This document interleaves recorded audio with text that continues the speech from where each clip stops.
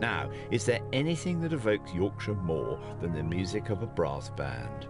From the trumpet to the tuba, there's something about that sound that just says northern.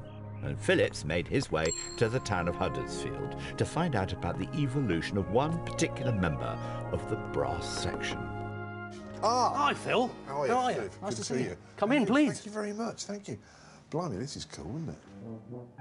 Michael Rath has been making the highest quality trombones for over 20 years. His creations can be seen and heard in orchestras, big bands and brass ensemble the world over.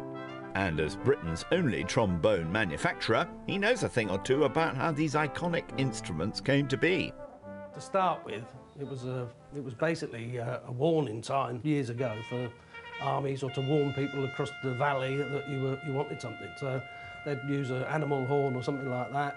It was a communication device. Yeah. And I suppose as time's gone on, it's been developed and then made into a pleasant sound. It's not just a matter of blowing down a pipe, is it? No, it's certainly not. You need to create the sound first of all, and the instrument actually amplifies the sound. So, yeah. So with a brass instrument, you have a mouthpiece, which is like that. Okay.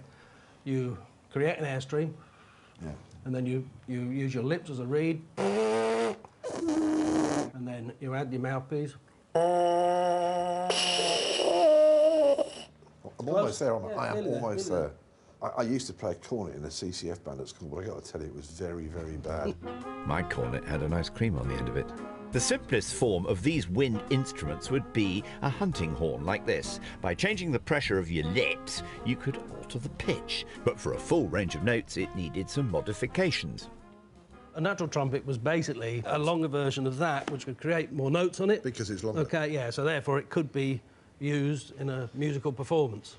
If, for instance, they wanted to change it into a different key, they could take this one off and put this one on to make it longer.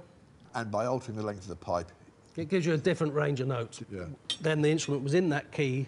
For as long as you were playing it? For as long as you were playing it, OK, until you took that bit off. So you couldn't alter it? You could alter it before the performance or quickly during the performance.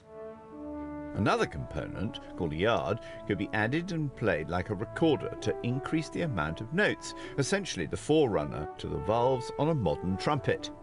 But it was the sack butt, the name comes from the French to pull and push, that first allowed musicians to alter the pitch by sliding a section of the instrument to increase its length. This was the forerunner of the trombone. That was sort of developed in 1450. And around 1770 or something, this came in, which is the modern-day trombone. Give it a toot, Phil. Thank you, good night and goodbye. There you go. Very good. He's definitely getting better. I think that's fantastic. It is a work of art, isn't it? Michael's factory produces only around 400 of these magnificent instruments a year. It's painstaking work, as each trombone is beaten into shape, spun to form the bell, the pipes are bent and soldered, and then the finished item is assembled and polished to a high shine. They not only sound incredible, but look incredible too.